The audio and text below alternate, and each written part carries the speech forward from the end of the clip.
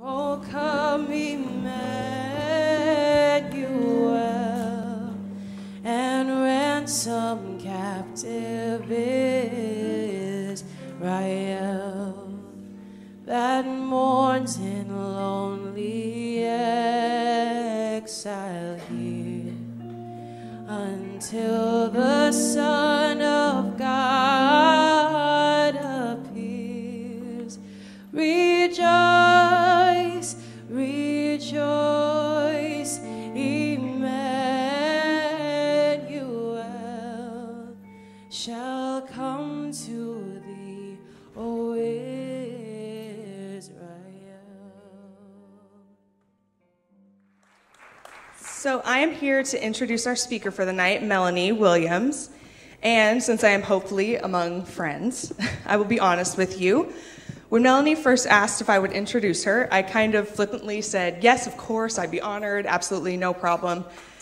And just kind of figured that I'd whip something up and it would be good.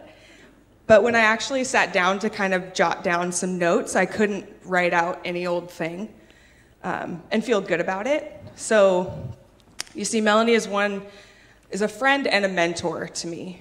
So I wanted to say something that was worthy of her and not just any old words would do. So I am going to inform you all how I see Melanie, and hopefully I do her justice. First, I want to emphasize the importance of multi-generational relationships. Whether you consider it more mentorship or friendship, it's a necessary exchange. I firmly believe that these are some of the most rewarding relationships we can have in our Christian walk. We are not meant to do this life alone, and we all need someone that we can trust who can give us some objective wisdom from time to time. Biblically, we are also called to have such relationships. Antioch has given me so much. It has trained me, it's been an iron rod when I needed it, and also been wide open, loving arms when I didn't deserve. But on top of all that, the type of relationships that I have been blessed and able to cultivate here at Antioch is something that I treasure. And I really do and appreciate this church. And we are lucky to have people like Melanie in the sometimes literal trenches of our mission ministry. Melanie is one of these, is it mentorship or is it friendship type of people? And I hold her very near and dear to my heart.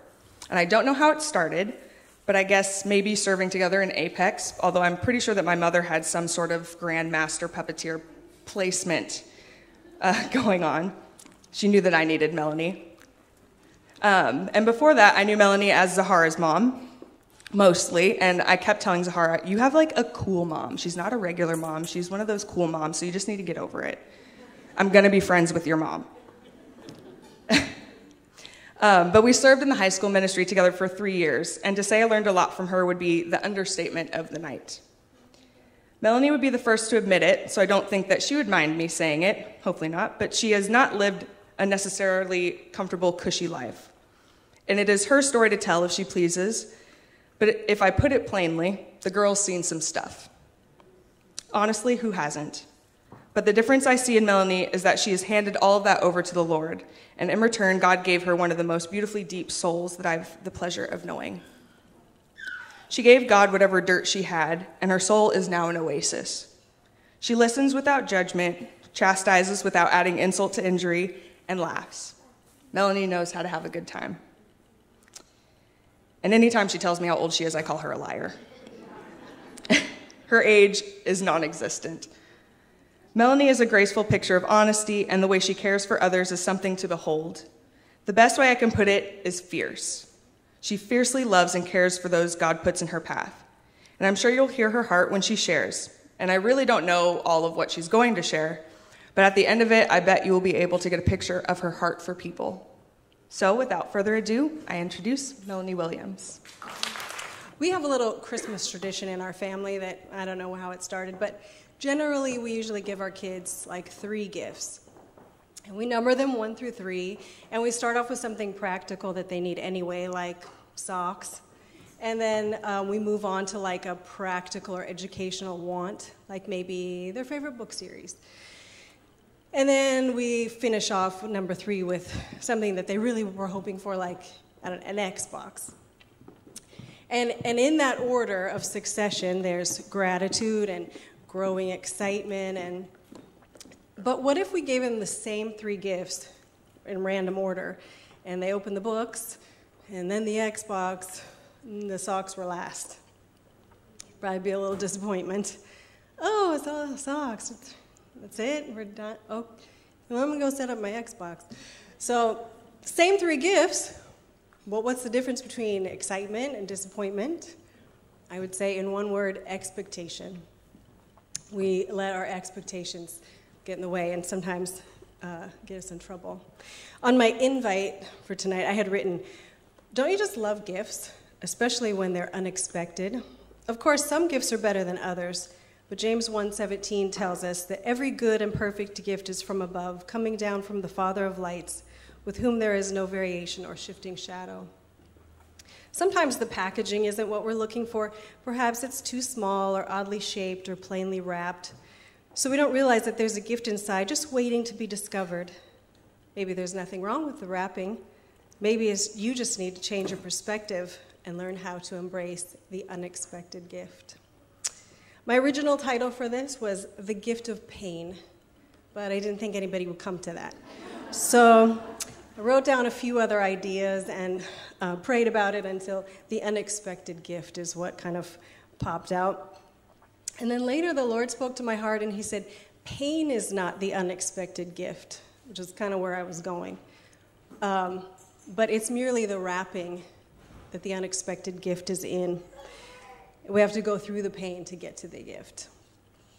That made me think of Zechariah 13:9, which says, God is saying, I will bring them through the fire, refine them as silver is refined, test them as gold is tested.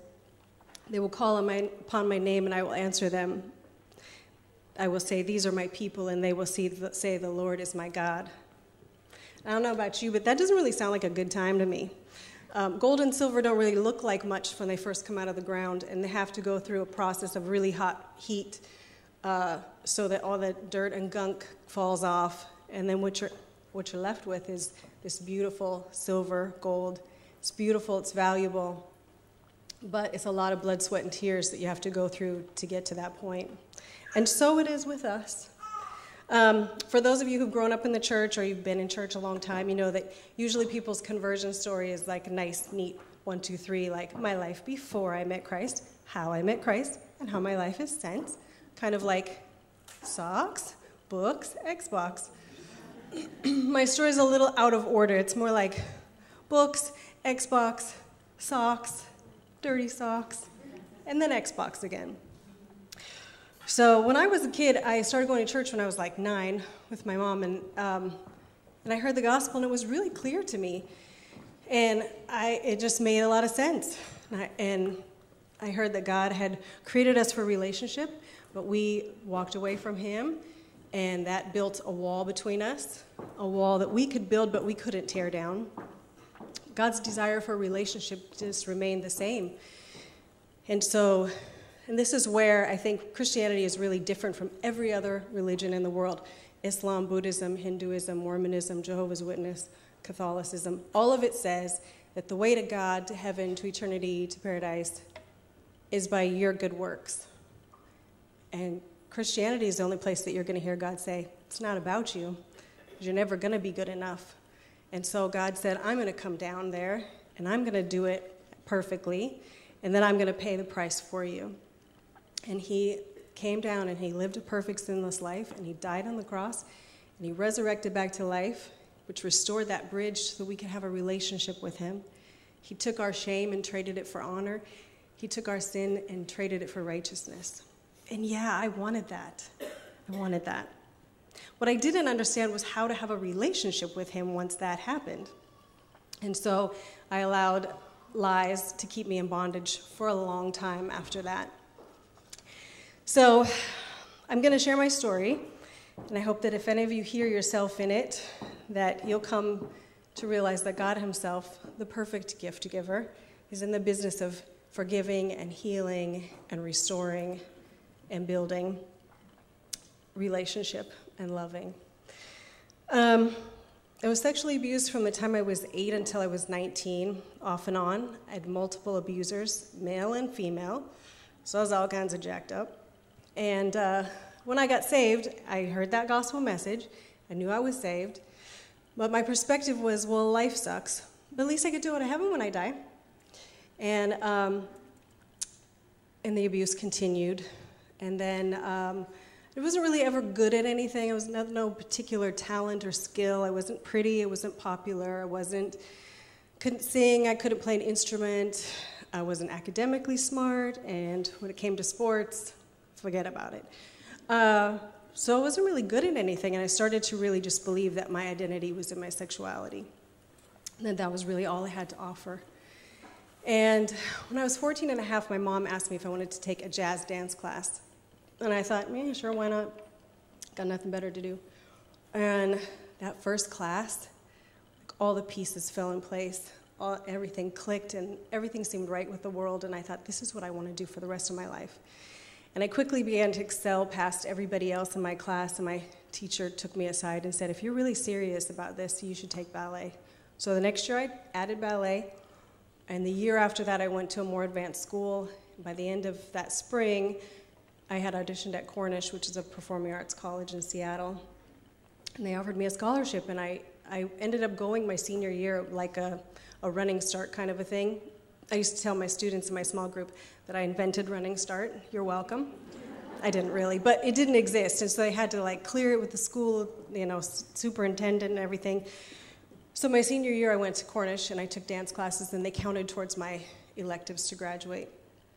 And I became absolutely driven to succeed because it was the first thing that I ever felt had value in my life. And I just became obsessive, basically. So I get to Cornish, and now I'm dancing with people who've been dancing since they were 2 years old, and I've only been dancing 2 years. So I was curvy and didn't have a ballerina body, more like a Vegas showgirl body, so it didn't really translate well. So my teachers yelled at me and humiliated me about losing weight. I was about 20 pounds lighter than I am now. But so they thought that would motivate me to humiliate me and yell at me, which it motivated me. I just didn't know what to do. So if any of you who know me, you know how much I geek out over nutrition, especially looking at nutrition from a biblical worldview. And but back then I knew nothing. So I just ate less, and they still yelled at me, so I ate less. And then my second year, a friend had introduced me to her secret, and that was laxatives. So I'd eat about 500 calories a day. We danced 36 hours a week, by the way, so 6 hours a day, 6 days a week.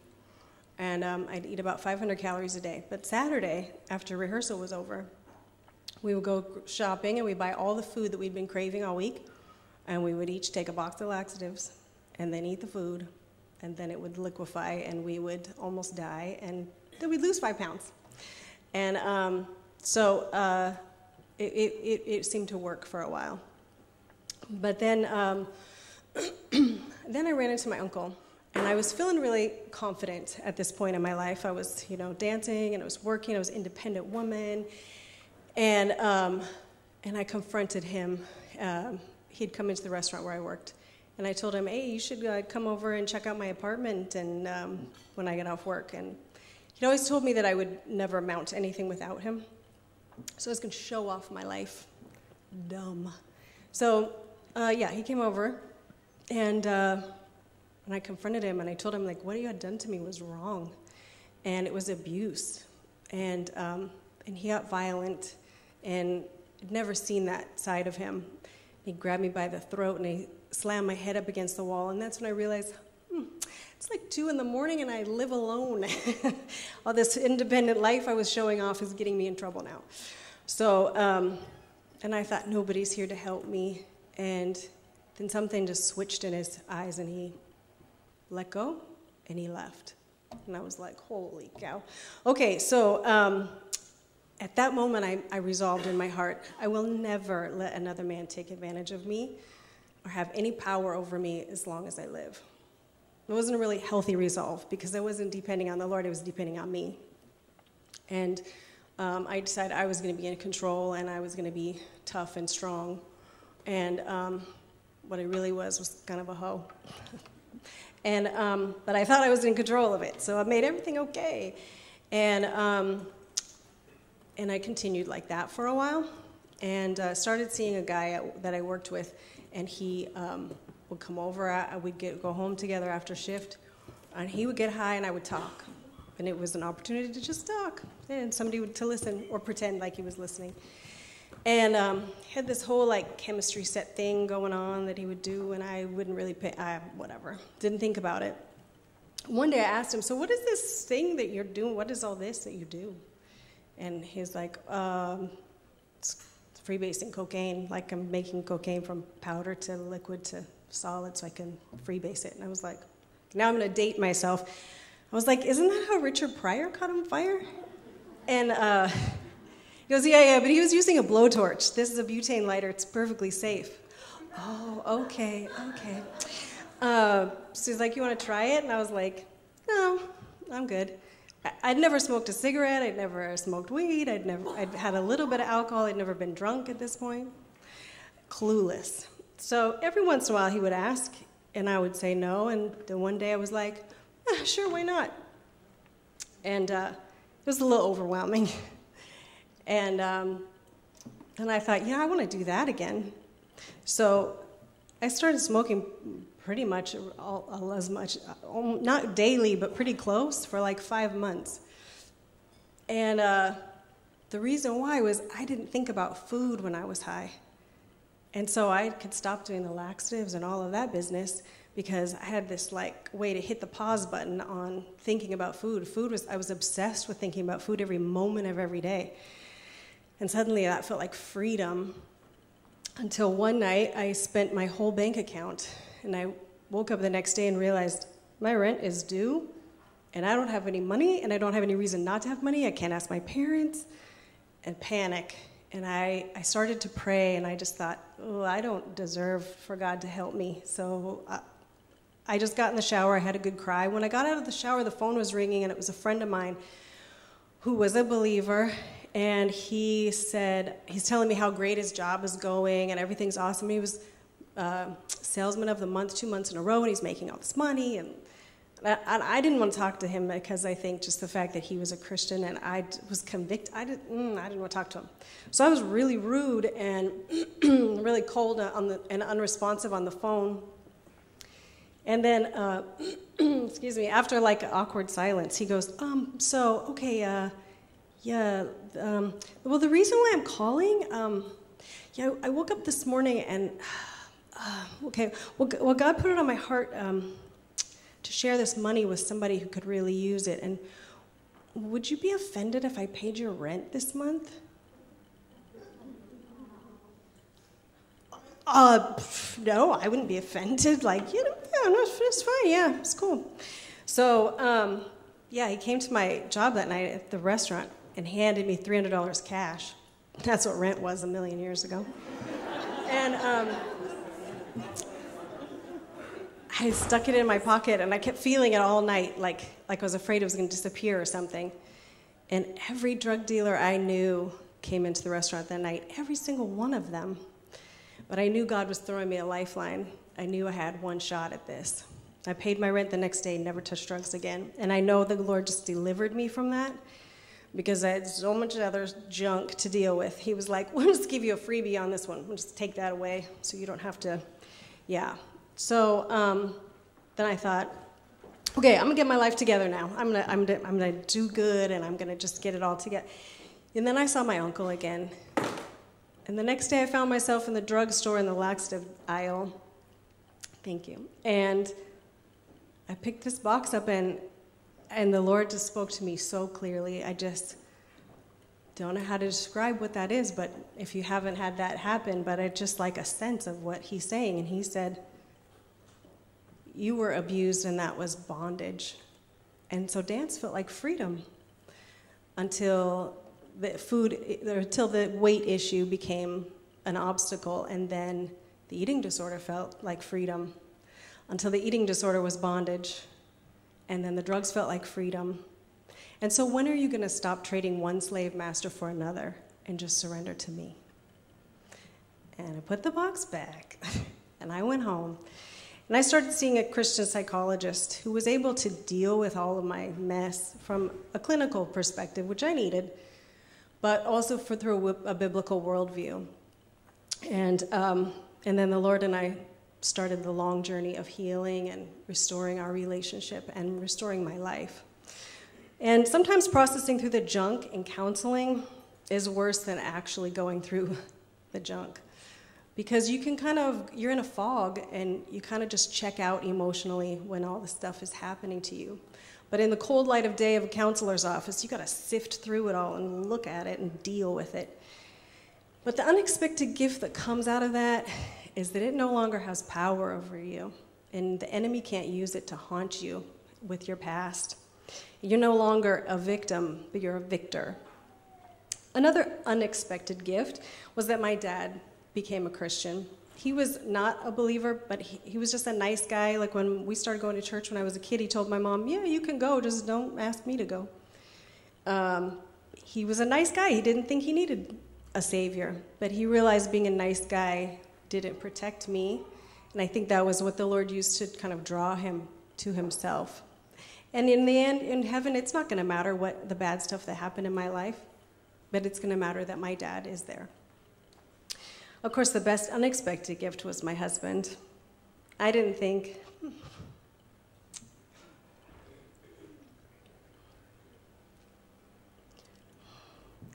any man would want me for a wife.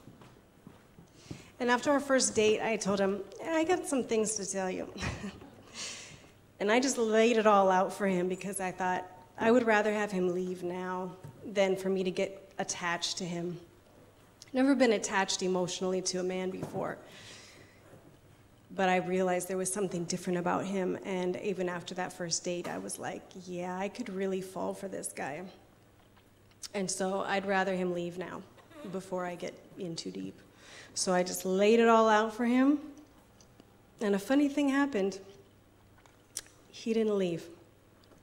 He just looked me dead in the eye and said, okay. And if you know Todd, that doesn't surprise you. Yeah, he's walked through some pretty dark times with me, but God has really used him in just indescribable ways. I do not deserve that man. And next month, we will celebrate the 29th anniversary of our first date.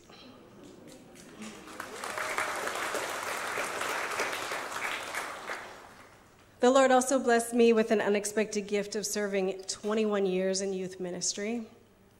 And I had the opportunity to share my story with many, many young women that I mentored and hopefully gave them the hope that they didn't have to go down the same road that I did. And if it made a difference for one, it's worth it. I know people say that, it's such a cliche thing to say, but really, it's an honor to be able to have been able to share and pour into the lives of so many girls for so many years, and how much they've blessed me. That was a gift. God also restored the opportunity for a career in dance. I ended up directing a dance ministry for the youth ministry that we were involved in at our previous church for 10 years. And then I had choreography jobs came from that, and teaching, so I was able to make money, and I didn't think that God would restore dance in my life. And these are just a few examples of the many, many, many unexpected gifts that the Lord has brought through my pain. I could be up here for hours, but and even though I can't promise you specific outcomes, then we get back to the beginning when I was saying about expectations cause disappointment. So hence the unexpected gift. I think our expectations, like I said, they can get us in trouble. So even though I can't promise you specific outcomes, I can promise you that God has tremendous gifts for you if you give him your pain. He is faithful with it, and he's going to bring things in your life beyond what you could ask or imagine. Sometimes, though, when we fixate on, I want this thing, though, Lord, we miss what he is bringing into our lives. So he will trade your sadness for joy. He will trade your mourning for dancing, your beauty for ashes, when you trust him with your pain. Keep in mind all these beautifully wrapped gifts on this stage, they're empty. So a lot of times what sparkles out on the outside, what looks good on the outside, doesn't really have anything to fulfill us. And a lot of times what God has doesn't really look that exciting on the outside. But when you press into him, you're going to be amazed at what's in there. What's in there is totally worth it. He doesn't owe us anything, and we do get in trouble when we let our expectations creep in. We have to be willing to come to him with our hearts open to whatever it is that he decides is best. And it's not always what we want. There's this song, lyrics to this song that I love. I don't love the song, but I love the lyrics. And it describes the oxymoron of our desires. It says, "Just how close can I get, Lord, to my surrender without losing all control? We're fearless warriors in a picket fence, reckless abandon wrapped in common sense, deep water faith in the shallow end, and we are caught in the middle. With eyes wide open to the differences, the God we want and the God who is. But will we trade our dreams for his? Or are we caught in the middle? Will we trade our dreams for his? That's hard. But I would encourage you to let go of your expectations and give yourself totally to God with reckless abandon. The greatest freedom I've ever known is being fully surrendered to God. And that doesn't mean I do it perfectly, and I'll tell you, I struggle with trusting him still. My family will tell you. I'm the first one to be like, God has a plan, and I mean it, and I know it, and I believe it. And then as soon as things go wrong that affect me, I'm like, oh, panic. So it's hard, and it's something that I need to be reminded of regularly, that God is faithful, God is faithful, God is faithful. He is sovereign. He's in control of all of it. And if I can just surrender that to him and be able to be willing to trade my dreams for his and be okay with that, such freedom, such freedom. And that, my friends, that relationship that is forged in that pain, that relationship we have with God, that is the ultimate gift. So thank you for your time.